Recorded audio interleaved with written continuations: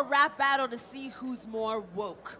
Now in this corner, we've got Fitty Sensative. And over here, we got my homie LGBTQ-Tip. All right, DJ, hit that track that's not available on Spotify because they don't pay the artists enough royalties. Yeah. Nobody starts right away. Give me a sec.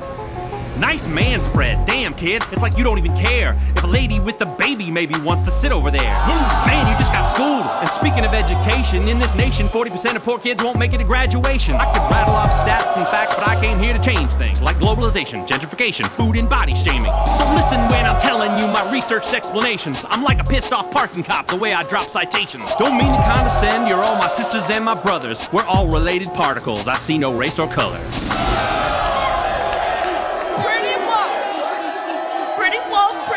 You might have taken a little nap in there, but I'll see if Mr. Fitty Sensative can figure out where.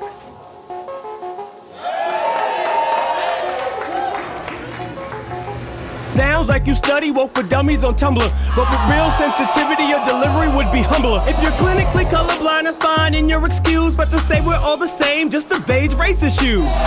Check, check, check your privilege. In fact, you even rapping here is very sacrilegious. You never stop by the cops and you take that for granted. And in every summer movie, a white man saves the planet. You're welcome.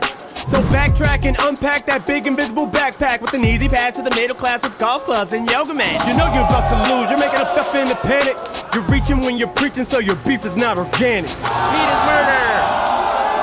Yoga's not just for white folks or even our creation, just another example of cultural appropriation. And why do you assume you know the troubles I've been through? If you think my life's a walk in the park, then I got news for you. It sounds frightening to be a white man, I sympathize, boo-hoo. But for me, it's culturally impossible to be less woke than you.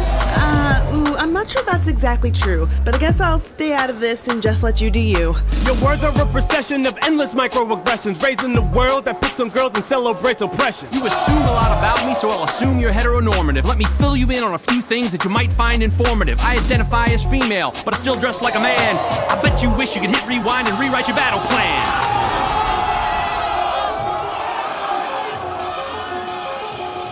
Damn, I misgendered you? That was totally demeaning. I thought I was woke, but I must have just been dreaming.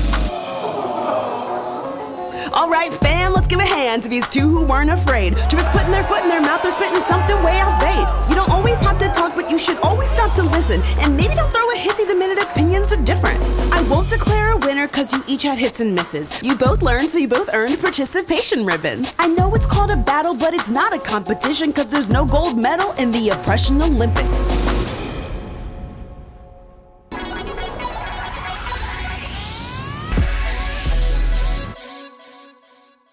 A huge thank you to Mark from the Key of Awesome for this awesome music in this collab. Woo!